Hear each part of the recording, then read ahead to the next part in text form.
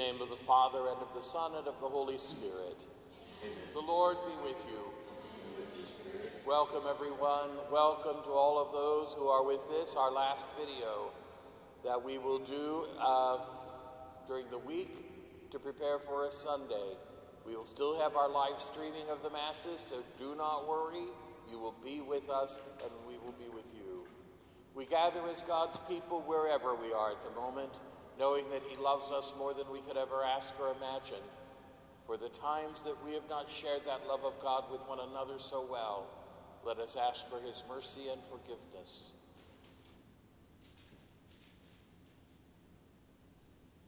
Lord Jesus, you came to gather all nations into the peace of God's kingdom. Lord, have mercy. Lord, have mercy. You come in word and sacrament to strengthen us in holiness. Christ, have mercy. Christ, have mercy. You will come again in glory with salvation for your people. Lord, have mercy. Lord, have mercy. May Almighty God have mercy on us, forgive us our sins, and bring us to everlasting life. Amen. Glory to God in the highest, and on earth peace to people of good will. We praise you, we bless you, we adore you, we glorify you. We give you thanks for your great glory. Lord God, heavenly King, O God, almighty Father, Lord Jesus Christ, only begotten Son, Lord God, Lamb of God, Son of the Father, you take away the sins of the world, have mercy on us. You take away the sins of the world, receive our prayer. You are seated at the right hand of the Father, have mercy on us. For you alone are the Holy One, you alone are the Lord. You alone are the Most High, Jesus Christ, with the Holy Spirit, in the glory of God the Father. Amen. Let us pray. O God, who through the grace of adoption chose us to be children of light, grant, we pray, that we may not be wrapped in the darkness of error, but always be seen to stand in the bright light of truth. Through our Lord Jesus Christ, your Son, who lives and reigns with you in the unity of the Holy Spirit, one God forever and ever. Amen.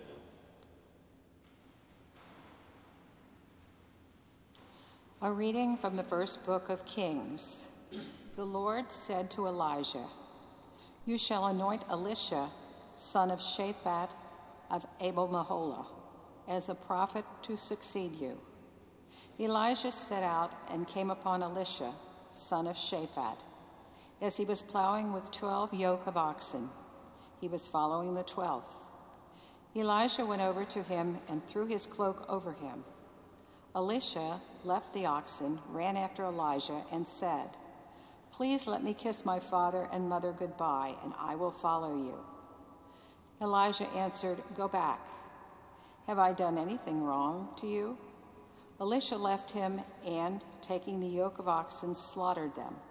He used the plowing equipment for fuel to boil their flesh and gave it to his people to eat. Then Elisha left and followed Elijah as his attendant. The word of the Lord. Thanks be to God.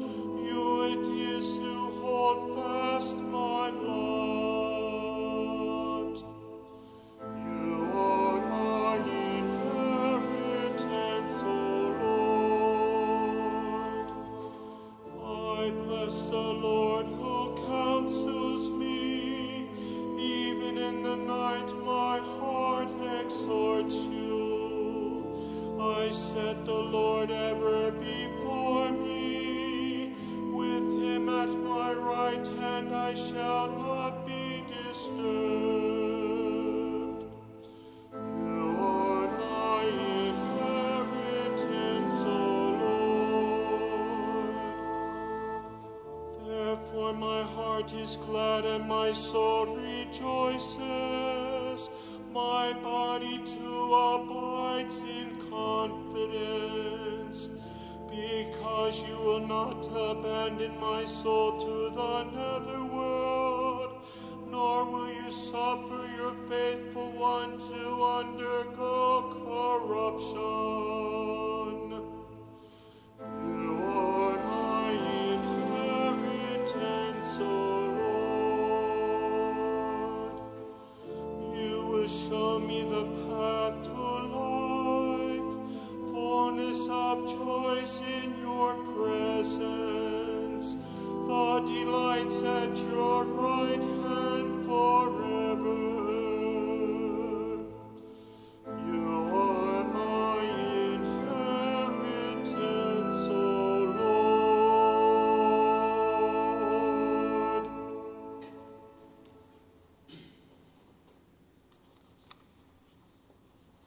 A reading from the letter of St. Paul to the Galatians. Brothers and sisters, for freedom Christ set us free. So stand firm and do not submit again to the yoke of slavery. For you were called for freedom, brothers and sisters. But do not use this freedom as an opportunity for the flesh. Rather, serve one another through love.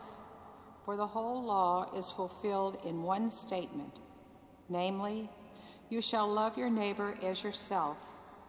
But if you go on biting and devouring one another, beware that you are not consumed by one another. I say then, live by the Spirit, and you will certainly not gratify the desire of the flesh.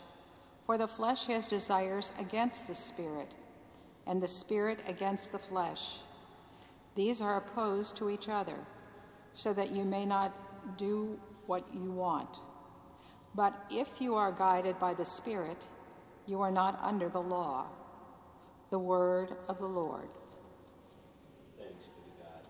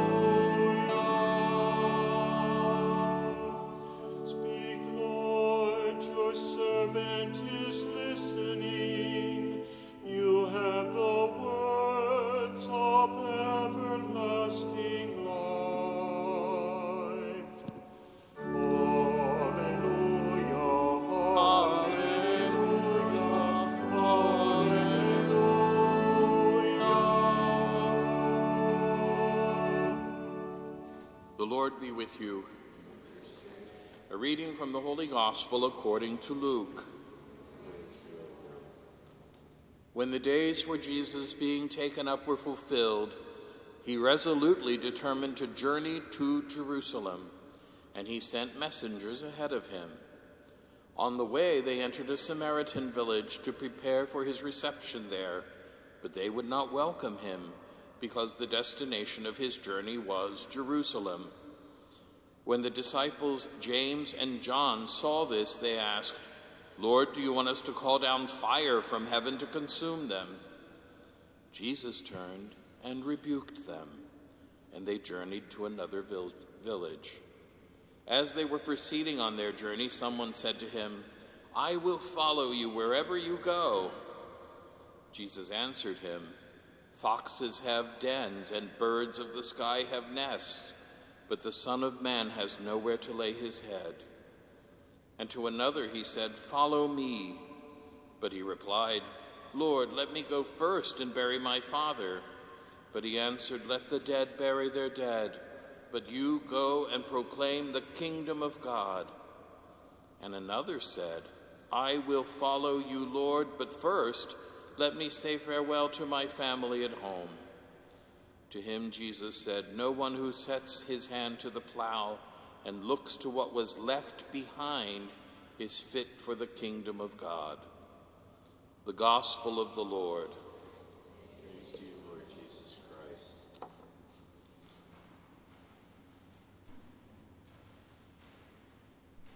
I have something that is not easy to say. This is my last Sunday homily as pastor of Christ the King. And one of the things I am thinking about today is my first Sunday homily here as pastor 11 years ago. As some of you know, I had been assigned at an earlier time to Christ the King when I was teaching high school back in 1987. I had 4 glorious years here with Father Hammerly and with so many of you until 1991 when I was sent to teach at Baden High School in Hamilton, Ohio. Fast forward from that 20 years to July 1st, 2011. I came here as pastor, and I was happy to see so many familiar faces from my previous time here. And I was also amused that a number of you were still in the same pew I had left you in 1991. I immediately felt at home here and quickly realized how lucky I was to be at this extraordinary parish again. After 29 years of teaching in high schools and seminaries, finally becoming a pastor was like a dream come true. And these past 11 years have only increased that feeling in me. But now it's time for me to move on, which is difficult, I won't lie to you. I had hoped to stay with you until my own retirement, but the church has a different path for my priesthood. I do remember a wonderful, wise old priest once telling me, "Don't get too comfortable in any of your assignments. They could be changed in a heartbeat." You have made it hard not to get too comfortable here. Your enthusiasm for the parish, your hard work for the school, your willingness to support the construction of a new building, your gentle care for Father Frank during his illness, your commitment to your faith, and your kindness to me have made this one of the greatest and happiest experiences of my life. And now I am called to move on to a new assignment. As luck would have it, our gospel speaks today of Jesus moving on, proceeding on his journey to Jerusalem, telling his disciples to keep looking forward, knowing that he is with them every step of the way. And if you think about it, this is a message for all of us. We can't go through life wishing that things were the way they were back in the good old days. We have to trust that God has something wonderful waiting for us up ahead, and that there is something important he wants us to do. I have been blessed that this parish has been part of my journey. You have no idea how much you have done for my life and my priesthood. And I know that a number of you even sent letters to the Archdiocese asking if I might stay here. And I am humbled by your trust in me and your generosity. It's much more than I deserve. I'm grateful for this and for so much more during these years we've been together. Just before I was sent here back in 2011, I had a conversation with Archbishop Pilarczyk, who had recently retired. I told him how excited I was to come back to Christ the King and be your pastor, no less. Here is what Archbishop Pilarczyk said to me. "Edward, never forget that your main task is to help your people get closer to Jesus and become grateful believers.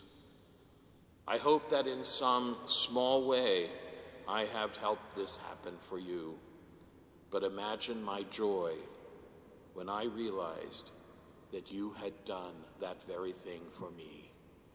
Thank you for bringing me closer to Jesus.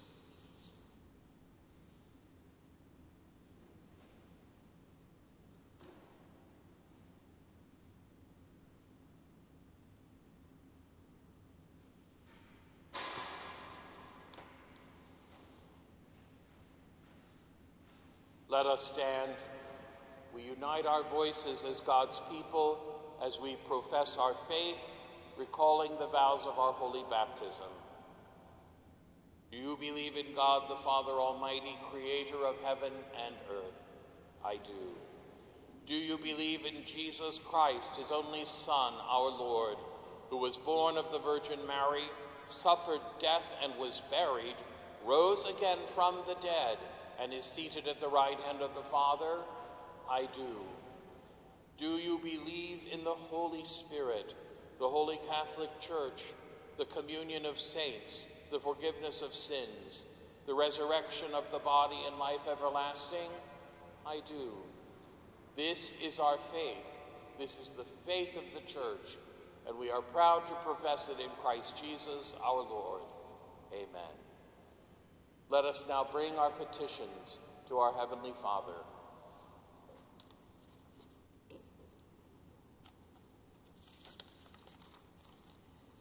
For all members of the Church, may the Lord help us leave behind the things of the world for the freedom that only he offers. Let us pray to the Lord. Lord, hear our prayer. For civic leaders and for all who seek an increase in charity throughout the world, let us pray to the Lord. Lord, hear our prayer. For those who are sick, may the healing power of God and the love of neighbor comfort and heal them. Let us pray to the Lord. Lord, hear our prayer. For all members of this faith community, may the Lord renew and deepen our faith and lead us to greater joy. Let us pray to the Lord. Lord, hear our prayer. For our beloved dead, especially Jim McHugh, Donnie Isfording, and Michael Clotter. May they be welcomed into heaven and behold the Lord face to face. Let us pray to the Lord. Lord, hear our prayer. For the people of Ukraine and for an end to the violence in their country, may the hearts of those driving the conflict be moved to cease the suffering they have created. Let us pray to the Lord. Lord, hear our prayer. Heavenly Father, we ask you to hear these prayers we make in faith through Christ our Lord. Amen.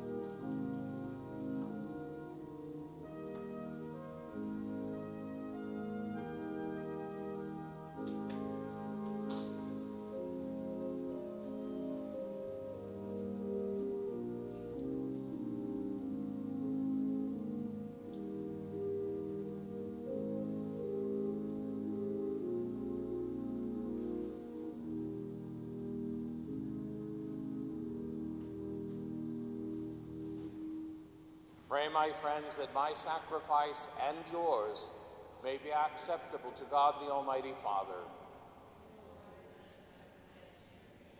For the praise and glory of his name, for our good and the good of all his holy church. O God, who graciously accomplished the effects of your mysteries, grant, we pray, that the deeds by which we serve you may be worthy of these sacred gifts through Christ our Lord. Amen. The Lord be with you. Lift up your hearts. Let us give thanks to the Lord our God. It is truly right and just, our duty and our salvation, always and everywhere to give you thanks, Lord, Holy Father, Almighty and eternal God, through Christ our Lord. His death we celebrate in love. His resurrection we confess with living faith. And his coming in glory we await with unwavering hope. And so, with all the angels and saints, we praise you as without end we acclaim, Holy, holy, holy Lord God of hosts, heaven and earth are full of your glory. Hosanna, Hosanna, Hosanna in the highest. Blessed is he who comes in the name of the Lord. Hosanna, Hosanna, Hosanna in the highest.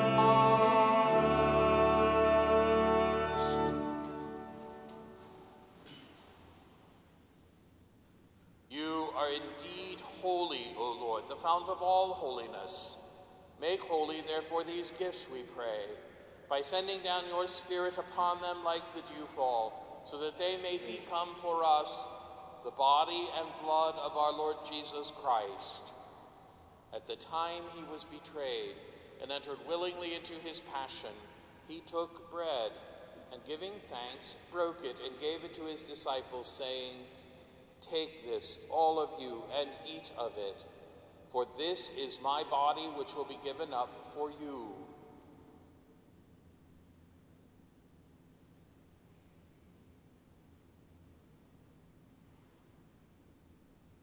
In a similar way, when supper was ended, he took the chalice, and once more giving thanks, he gave it to his disciples, saying, "Take this, all of you, and drink from it.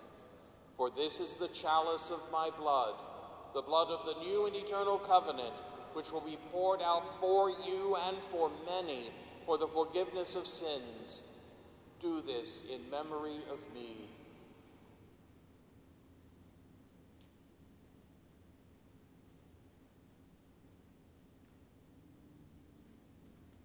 The mystery of faith.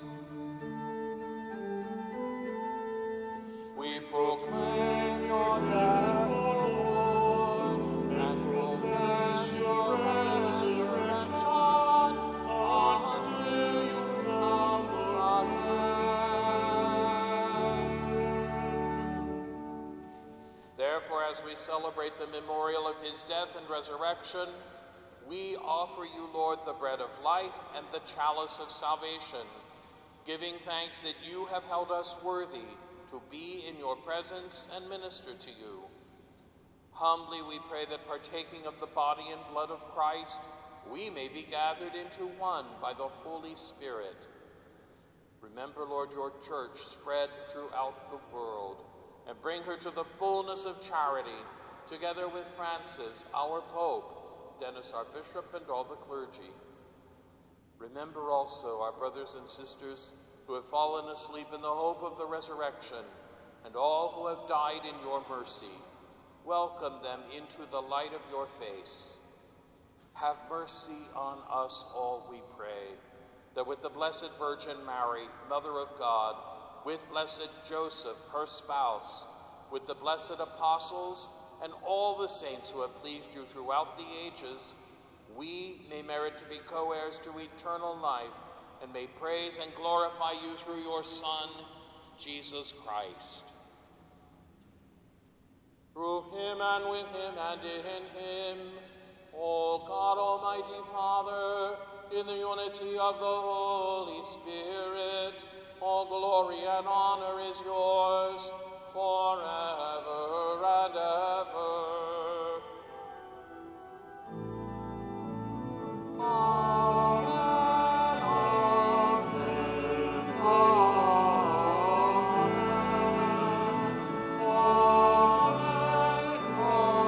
amen, amen.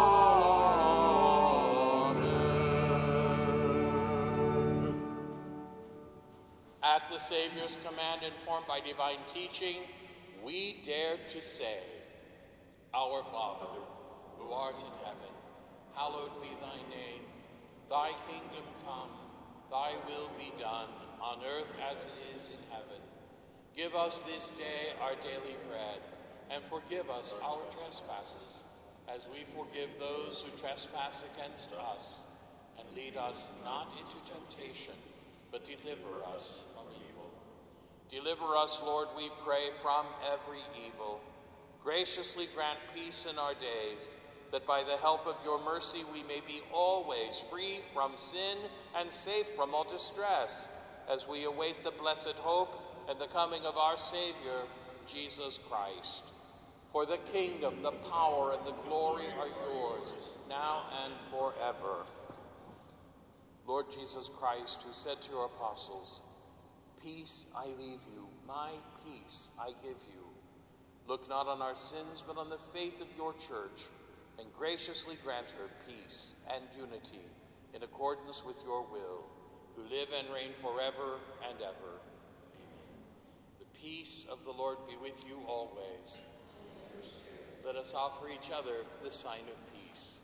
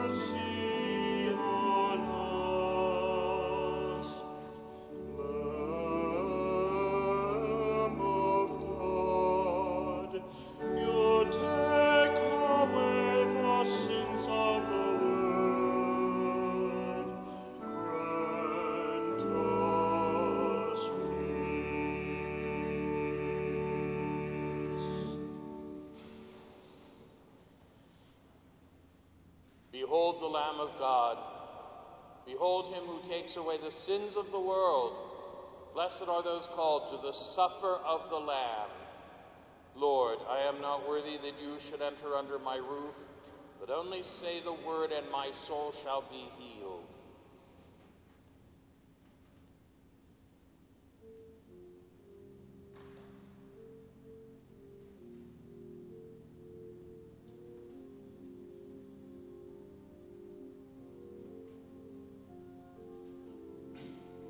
A spiritual communion prayer for those who cannot be with us in church today and are joining us through streaming or video. Lord Jesus, thank you for embracing me with your love.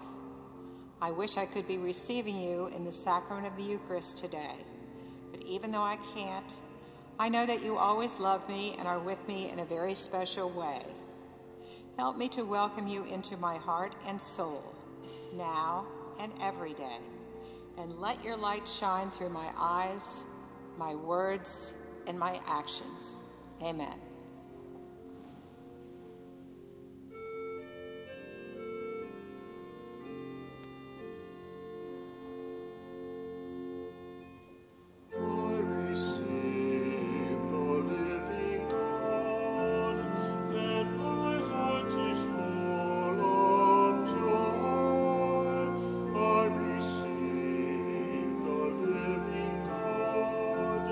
And my heart is full